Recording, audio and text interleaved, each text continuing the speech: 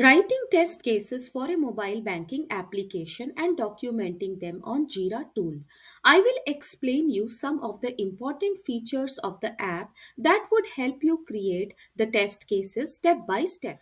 As you see, I have created a prototype template of a mobile banking application that displays the page that has some very important features, and as a tester, you must need to know how to test these features step by step and note down the test cases in Jira tool using Zephyr Scale. In my previous videos, I covered the basic functionality test cases of the top-up feature and pay feature, and if you haven't watched it yet, you can find the links in the description below. Now let's move on to the transfer and withdraw feature of the app. I am using Jira software by Atlassian. You see, inside this tool, we can create our projects, and I have installed Zephyr Scale, which is a test management tool. So far, I have documented the important functional test cases for the other features in Jira. For this mobile banking application as an example, please watch the complete video series to get some idea of how to create test cases and understand the overall scenarios of the application in general. I have to explain the important points in short. Here I am talking about a generic example of a mobile banking application that is under test, right? But when as a tester you are responsible for testing app like this, you need to go through the requirement document of that particular banking application. You need to understand the user experience point of view while testing the application which is under test. As you can see, I have already documented 19 test cases for the other features using the Jira tool. Now I will proceed to document the remaining test cases for the transfer and withdraw feature. Let's dive into the transfer functionality of our mobile banking app. Whether you are sending money to family, paying bills, or managing your accounts, this feature is so important to test accurately. Let's get started. The first test case for this feature, we can write it as verify valid transfer. The precondition is the user must has sufficient balance and beneficiary details. Test steps are log in, then navigate to the transfer section, enter beneficiary account details, for example, account number, bank, etc. Specify the transfer amount, then confirm the transfer. The expected behavior should be that the transfer is successful and both sender and beneficiary accounts reflect the updated balances. Next is to verify transfer using invalid beneficiary details. Precondition is user has sufficient balance. Test steps are log in, then enter incorrect beneficiary account details, then attempt the transfer. The expected behavior should be that the app should display an error message if beneficiary details are invalid. Verify transfer with insufficient balance. Precondition is user has an insufficient balance, right? Then test steps are login, initiate a transfer, and the expected behavior should be that the app should prevent transfers when the sender's balance is insufficient. Next, verify transfer confirmation. Precondition user has sufficient balance and valid beneficiary details. Test steps are log in, then set up a transfer, confirm the transaction. The expected behavior should be that the app should prompt for confirmation before processing the transfer. Verify transaction limits and restrictions. Precondition is to ensure that the application adheres to transaction limits and restrictions based on account types, for example, daily, weekly, or monthly limits. Test steps are log in, then attempt to transfer an amount exceeding the transaction limit. Expected outcome should be that the app should prevent transfers beyond the specified limits.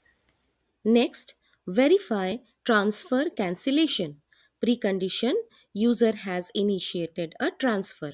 Test steps are log in, navigate to the pending transfer, then cancel the transaction. The expected behavior should be that the app should allow users to cancel pending transfers. Next, verify transaction history.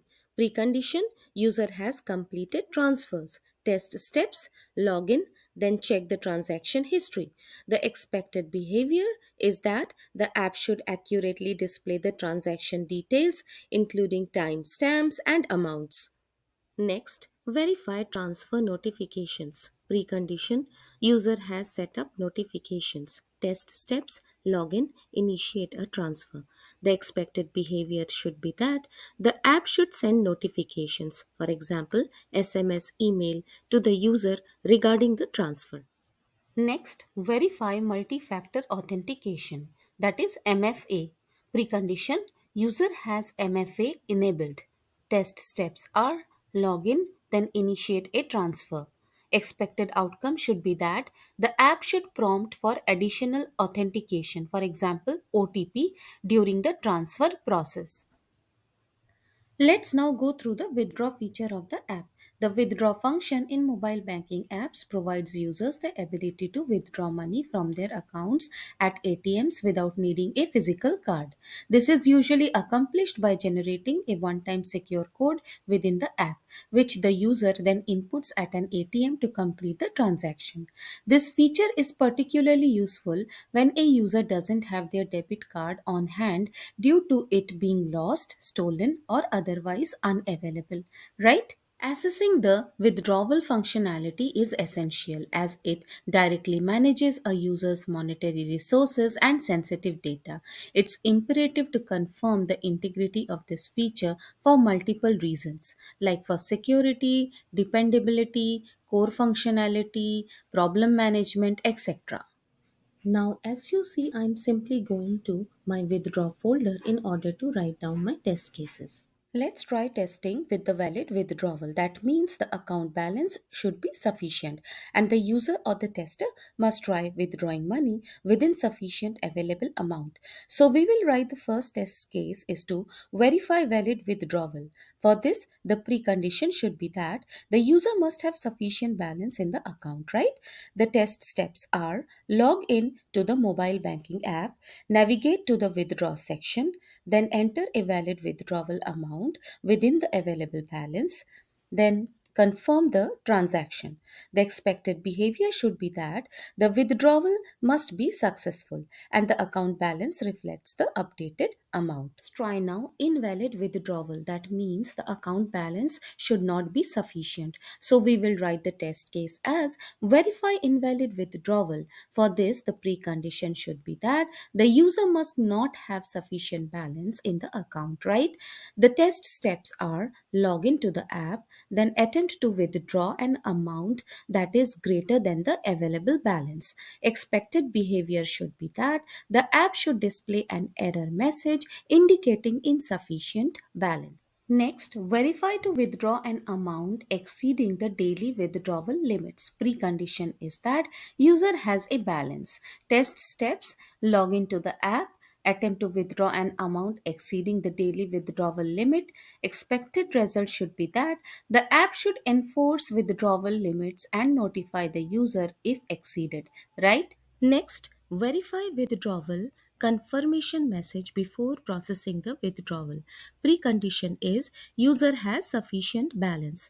Test steps are: login, then initiate a withdrawal, confirm the transaction. The expected behavior should be that the app should prompt for confirmation before processing the withdrawal. Next, verify withdrawal transaction history. Precondition is that the user has made previous withdrawals. Test steps are: login, then check the transaction history for withdrawal entries. Verify withdrawal confirmation timeout. The precondition is user has initiated a withdrawal. Test steps are: login, start a withdrawal, then delay confirming the transaction. The expected outcome should be that the app should time out the confirmation process after a reasonable duration. Let's dive into some overall essential test cases related to account security, like login and authentication. Verify that user can log in securely using valid credentials. username or password or other authentication methods. Test the handling of invalid login attempts, for example, multiple failed logins. Check whether password requirements are strong enough, like length, complexity, etc. Ensure that user IDs and passwords are encrypted and stored securely. Next, session management and logout. Test the logout functionality and session termination. Verify that sessions expire after a reasonable ideal time. Check for session persistence across app restarts or device reboots. Next, biometric authentication. Verify the effectiveness of biometric authentication methods, for example, fingerprint, facial recognition, etc. Test scenarios where biometric data changes, for example, user updates their fingerprint. Next, lost or stolen devices. Test the handling of lost or stolen devices for mobile banking. Verify that sensitive data, for example, passwords, pins, is masked or hidden. Ensure that unauthorized access is prevented even if the device is compromised. So these are some important functional test cases for the transfer and withdraw feature of a mobile banking application. You see here are all 34 test cases that I have documented on Jira tool using Sapphire scale. Next I will see you in my upcoming video. In order to keep my video short, I am stopping here now. Like, share and subscribe. Press the bell icon to get notified of my new uploads. Thank you for watching.